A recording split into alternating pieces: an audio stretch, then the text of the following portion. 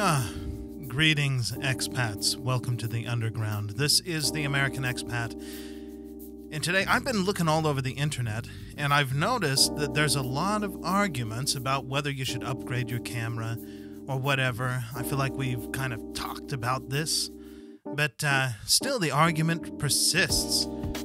Is the APS-C APS crop sensor good enough like this one, or should you be recording on a full frame camera like this one? And we'll also test the cinematic qualities of the iPhone in comparison to both of these to see where you should be.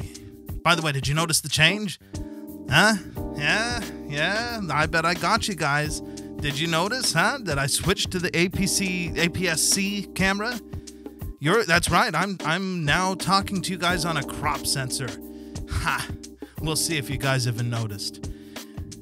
Anyway, today I drove out to Babcock State Park in West Virginia to take a look and test the abilities. It's actually the second time that I went out there. I went out there over the weekend, and unfortunately I forgot to bring the memory card for the crop camera that I'm recording on right now. And then in my desperation, I dug around in the bag and found a memory card, but the camera didn't like it. It wouldn't read it. So I thought maybe I will, format that card, and then, I would be able to use it. But unfortunately, the menus on my camera, the A6500 that I'm recording on right now, well, they're in Japanese because I bought it in Japan. It's a domestic model. And there is no option for English or anything else except for Japanese. And it's been a long time, and I have forgotten how to navigate those menus. So, yeah. Now,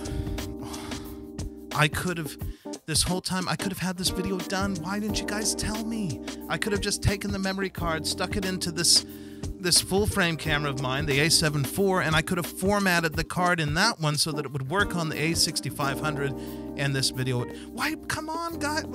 You should have told me. Anyway, let's go ahead and get started on this whole thing.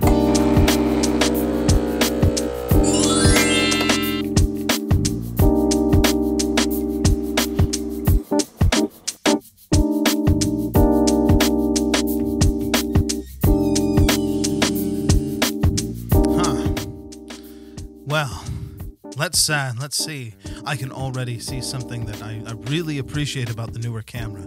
Now, there are plenty of new, APS-C cameras that are newer than mine that don't have this problem, other than the Japanese menus that I mentioned. But this little screen, that's about the extent of what it does.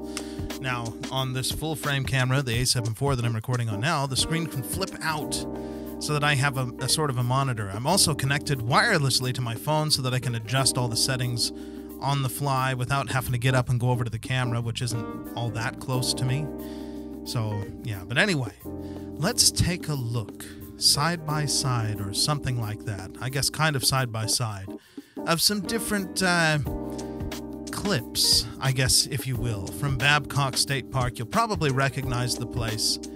I've certainly had plenty of people recognize it online when I posted photos. Yeah, one time I went to go take some photos in the fall, and I posted on there, and some guy started accusing me, saying, these photos, you stole them. I've seen this picture before on, a puzzle that I put together.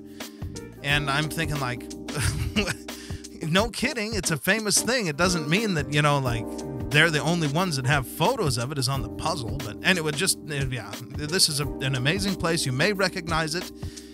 Probably not, but maybe. And, beautiful. Well, let's no more of this rambling. Let's get into this and take a look at some of these clips side by side and see if you can tell the difference.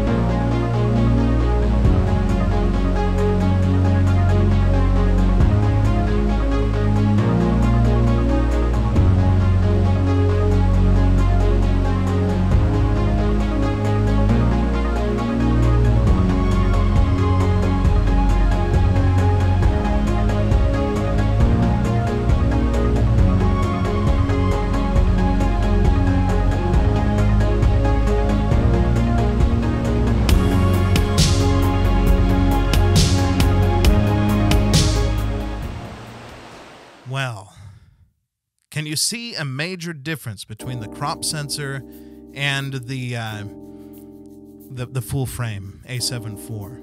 Maybe you can. I don't know. The crop camera, the A6500, had some prime lenses on it. A 16 millimeter Sigma lens with, I think, a full stop f1.4, and a 50 millimeter Sony lens, full stop 1.8 on it.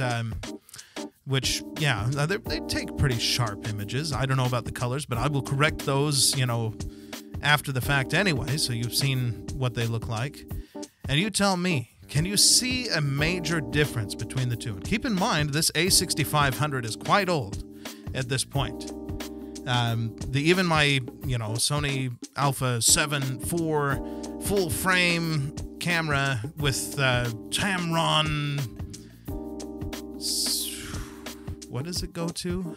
I think it's 28 to 75. I'm probably getting that wrong. Anyway, the zoom lens on it, full stop 2.8. Do you notice a difference?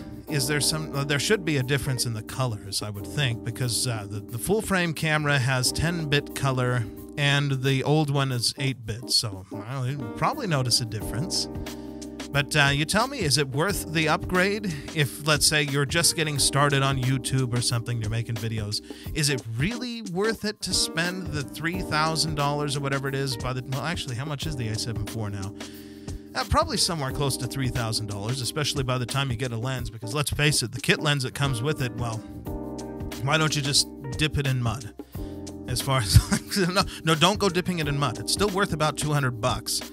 But the image quality, I mean, I guess, it's a full frame lens. It works if need be. You have that option. But yeah, there is a positive about it. By the way, if you do switch and you have a Sony and you currently have the crop camera, the APS-C, well, guess what? Your lenses will still work on the A7 IV. I know it's a bit of a gimmick, but it's sometimes handy as a stopgap, Maybe you've got a wide lens like the 16 millimeter that I've got here for the crop sensor. You can just put it on there and it switches to crop mode and it works with it. And it'll still be 10-bit color and all of that. So, yeah, that's a positive. But what do you think? Is it worth the upgrade? Now let's take a look at this the cinematic qualities of the iPhone, because it gets a lot of hype. There's always these videos about this was recorded on the iPhone. Let's see what it can do. I like to think that I'm something of a skeptic. I've always had my doubts about magic like Santa Claus and the globe earth theory. But then I found that place.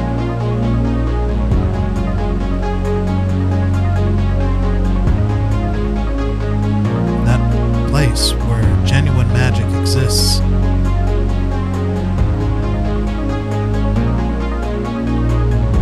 that 10-year-old smartphone. And it's never been the same since.